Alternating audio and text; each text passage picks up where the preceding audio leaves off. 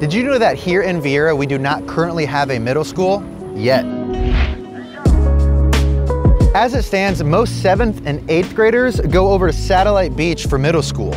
Well, recently, Viera Builders approved a middle school to be placed right next to the high school here in Viera. The addition of this middle school is going to be incredible for the local community, and it's going to help relieve a lot of pressure from the schools that a lot of the kids that live in Viera are currently attending.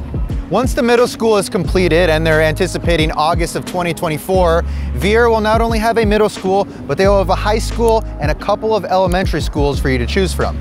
So if you already live in the area and you have children that will be transitioning into middle school over the next year or so, this is really great news for you. And if you're moving to the area and you have children that are growing, you're going to have a middle school opportunity before you know it.